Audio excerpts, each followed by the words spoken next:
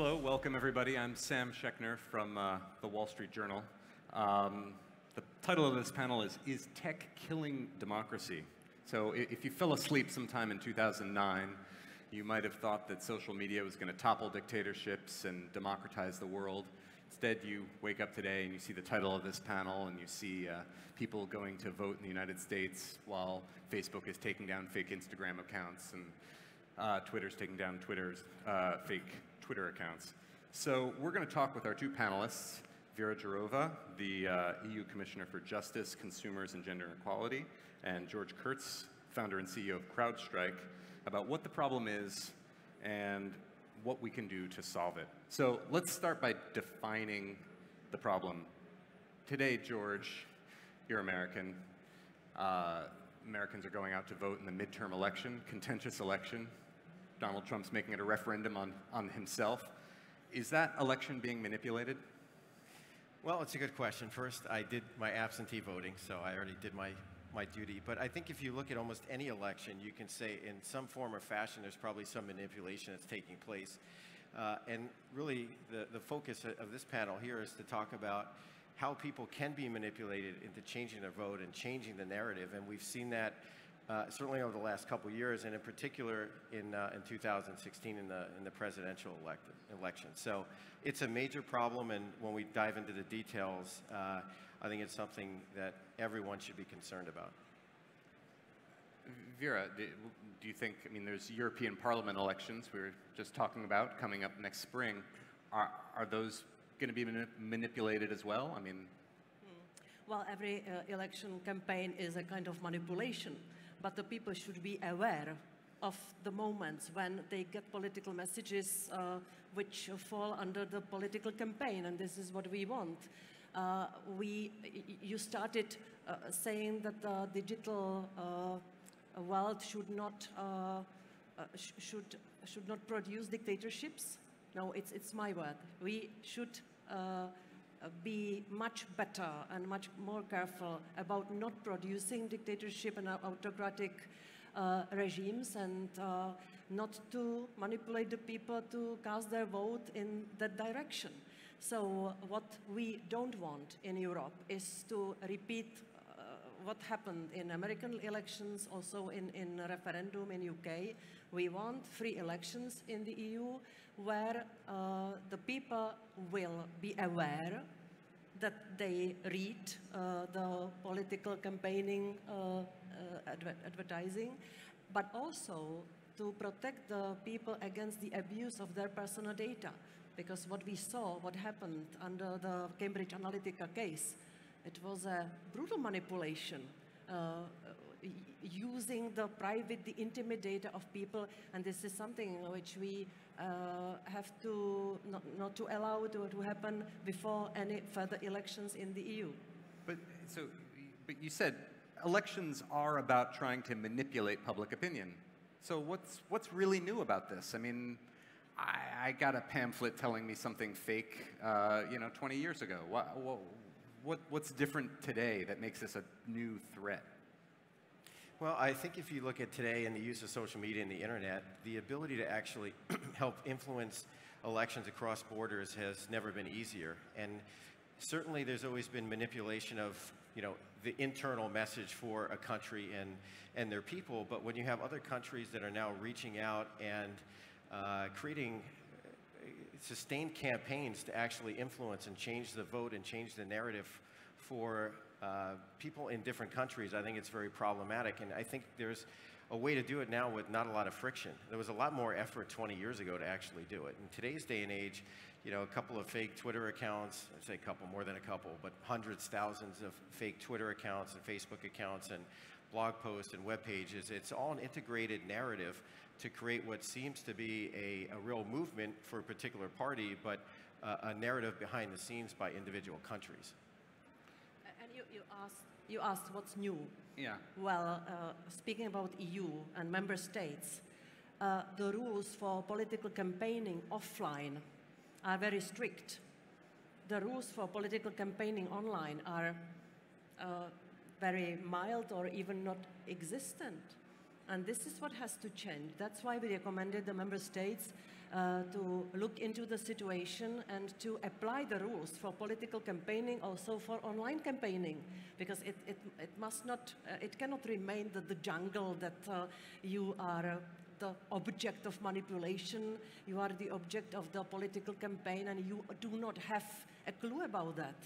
But so it sounds like we're talking about, you know, kind of evil people figuring out how to manipulate people all over. Is this a problem of just bad actors using a tool that could be good or could be bad, or is there something more essential to these kinds of social tools or the way our brains are wired that make us susceptible to this kind of manipulation? I didn't want to draw such an apocalyptic picture. Of course, we speak about political parties campaigning, we speak about the member states setting the rules for political campaigning, and we speak about the people who are consumers of these messages. This is a normal world, and we want this normal world also to live in online sphere. So I think that this is nothing dark, this is nothing which we cannot tackle, but we have to be more resilient and more careful about how the political campaign is up and running in the EU member states. But are we somehow, is there a difference between, you know, reading a reasoned argument in print, in a text, versus being bombarded by targeted video messages on your newsfeed? In terms of just how it psychologically affects you? Everybody who does the marketing and including political campaigning will tell you that there are two channels. One is the official one, and then manipulative content. And we have to get used to the situation when the people are sitting in front of their screens and they are consuming all the things which are coming to them through digital channel. But again, in the EU, and I'm here in the position of the European legislator, we do not want to overshoot and overdo the regulation. We want the elections to be free and to guarantee the free choice for people, and that's why we are recommending the member states to apply the rules for offline also to online. But of course, speaking about the manipulative content, we cannot do too much about it, because then we would shift to the sphere of censorship. And this is something which we do not want to have in Europe. Sam, let me just comment on that. I think one of the things that the individuals and countries behind us have figured out is really exploiting social proof. And if we think about online, you know, we look at everyone's status. Everybody's looking at how many followers they have, and you know who's verified, and just the overall stature of who's posting things. And when you have enough followers and you have enough cross-post and cross-followers, it looks and legitimizes those users. In fact, we've tracked many bots that we've seen people have conversations with, and it looks like it's a user with a lot of followers and a lot of tweets, and it just, you know, they try to come off authentic. So that social proof, you know, Sam, if you approve something or like something, well, I might look at it and say, yeah, that must be legit. I know Sam, and he read this, and it looks, you know, if he's going to legitimize it, that's good for me. And I think that's one of the areas that they've really been able to exploit to their benefit. So what can be done about that you're kind of giving manipulators a bigger gun? You know, people who would have done this before, some of whom are just political parties, some of whom are doing this to nefarious ends. You say that you don't want censorship. What kind of rules should there be? First of all, I would like to mention the General Data Protection Regulation, which is known under the acronym of GDPR. We have the strictest rules in the world, in the EU, protecting the privacy of people. And this is the basic principle which has to be obeyed in the political campaigns in the member states, that the access to people's data will not be abused. The micro-targeting and profiling must not be abused in the political campaign. And I will share with you my personal experience. I lived half of my life in totalitarian regime. I come from the Czech Republic, where there was unfortunately, a revolution in 1989.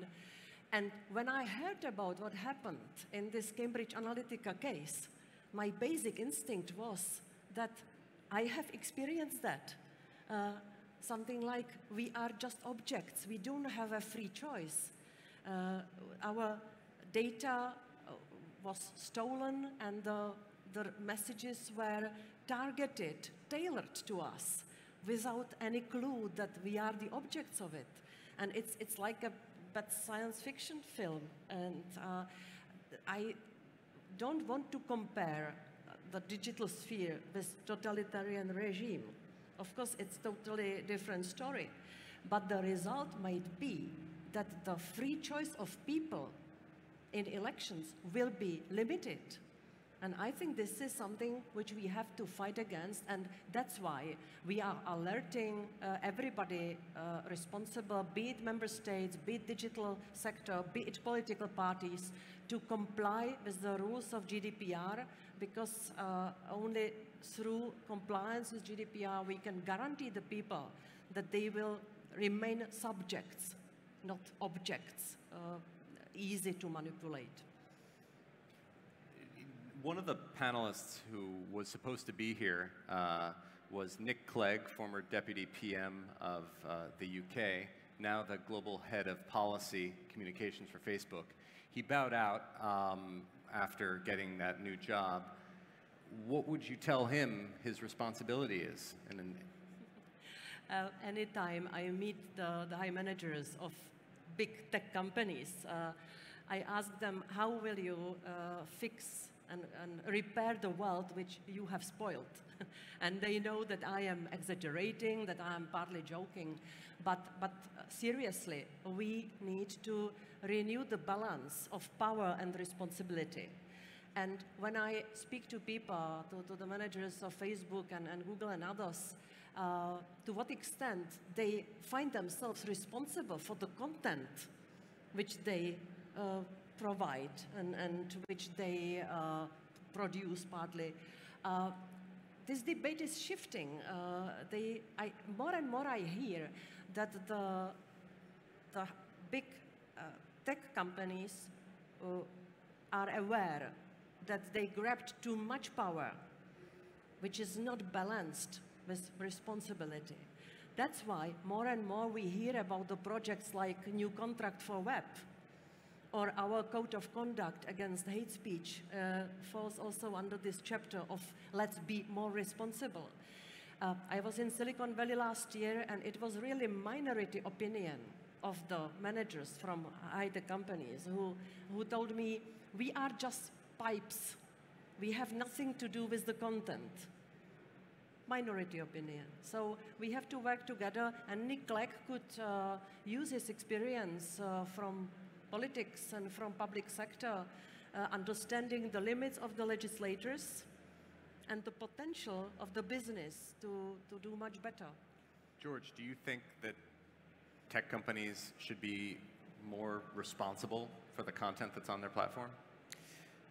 Well, it's an interesting debate and ongoing question. I think that technology companies can help solve this problem around the manipulation of elections. And in particular, when you look at things like fake news and bots and a lot of what's happening in the social media platforms, using something like AI, you can actually find these bots, I don't want to say relatively easily, but with good data science, you can actually find them.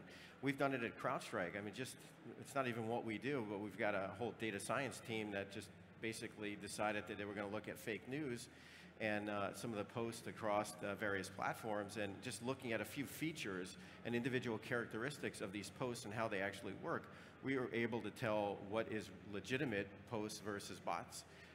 So, you know, it's not the easiest thing in the world, but I think there has to be a big focus on trying to weed out a lot of the automation in what's happening, and then at least then focus on the human element and who's actually buying the ads and what are they actually doing. So I think each platform has a responsibility to clean up some of what's going on, because it's been the wild, wild west for too long. Okay, so let's dig into that. You can identify bots and remove them. You know, that's supposedly what Twitter did. They removed 10,000 bots that were promoting messages like purporting to say that men should stay home to give women more sway in the midterm vote, try to discourage liberal men from voting. What if a political party just wants to use a botnet to encourage people to vote? What's wrong with that? Well, I think you have to look at the terms of service, and a lot of the terms of service basically state you can't be a bot, number one. Number two is, the interesting part about cleaning this up is actually not in the best interest of any social media platform, because if you look at how they're actually metric, it's by number of users. So a 10,000 bot cleanup is actually a drop in the bucket for Twitter. I mean, you're talking about a lot more, hundreds of thousands, maybe millions of bots that are out there. So to clean those up, that actually impacts their overall user count, which when you're a public company, has an impact. So it's a bit of a dichotomy in that they need to clean it up, but they're not necessarily incented to. Oh, so let's take it the other way then. What about legitimate, actual people, not inauthentic accounts, who are spreading conspiracy theories, inaccurate information, wrong day to go vote, things like that? I mean, how do you distinguish what is somehow illegitimate speech from legitimate speech? I don't know that it's their job to distinguish illegitimate versus legitimate speech. As you know, and we talked about beforehand, many countries, well, certainly the U.S. has free speech as one of its first amendments. So I don't know that they need to be in the business of dealing with that, but certainly from an automation and a bot perspective, I think there's some responsibility that they have. First of all, on the bots, I still believe that democracy is when the people speak to people, that it's people-to-people communication. And that's why I think that we should do everything to get rid of the cases when the people are the targets of some artificial intelligence or robots and bots. And I think that this is one of the things which we have to pay attention to. But you asked about the illegal content and disinformation. We are in the EU trying to apply one principle, to push the digital industry, the IT providers, to apply the existing law. So one existing law. We speak about criminal law, in fact. Now we want them to delete the terrorist messages. It's absolutely legitimate. They should do it because it's very dangerous, and they don't like themselves to provide a space for terrorists for their communication. So this is what we want them to do. We want them to delete hate speech, which is prohibited by the criminal law in all the member states. We want them to delete child pornography. So this is the principle we apply in the EU. We are not speaking about Germany now, because Germany already has the law which imposes legal liability on IT companies to delete the hate speech under sanction. Up to 50 million euros. We didn't want to do this for the whole Europe, so Germany goes its own way. But the whole time I speak here about illegal content, the content which is prohibited by the law already. But speaking about disinformation, it's lying, and lying is not illegal. That's why we need to use other way to fight against it. So that's why we are supporting the movements of fact checkers. We have the professionals to work in this field of fact checking, which is necessary to limit the external propaganda and many other things. George, does fact-checking scale? I don't think it scales. You know, I come at it from the tech angle, and you know, how much technology can you use to actually clean up the platform is the way I look at it. If you look at facts and stats, they're manipulated. Every election that we have, you can look at the same issue on both sides, and somebody's going to come up with their own facts for it. So I don't know that the platforms are going to be able to scale and clean that up, but I think there's a lot of automation that can take place for things that are not legitimate. And at least start with that and get that out of the way, and then you know, if people can figure out how they want to clean up hate speech and some of the other things the Commissioner talked about. Well, we're almost out of time. Very briefly, do you think there's any chance that we can get back to that world where social media helps breed democracy as opposed to kill it? We have to manage it. We have to manage it together, to join forces, and to bring more responsibility to this world? I think we can. I think social media plays a valuable role in society. We've got to go through the trough of disillusionment and get to a better spot. But I get asked all the time, about the elections and what do I think. And candidly, I think it's easier to change someone's mind to change their ballot than to actually change the physical ballot or the electronic ballot. So it's a problem that we need to contend with, and I'm sure we will. And it's a great opportunity for a lot of the entrepreneurs in the audience. Well, thanks to the both of you, and please give our panelists a hand. Thanks a lot.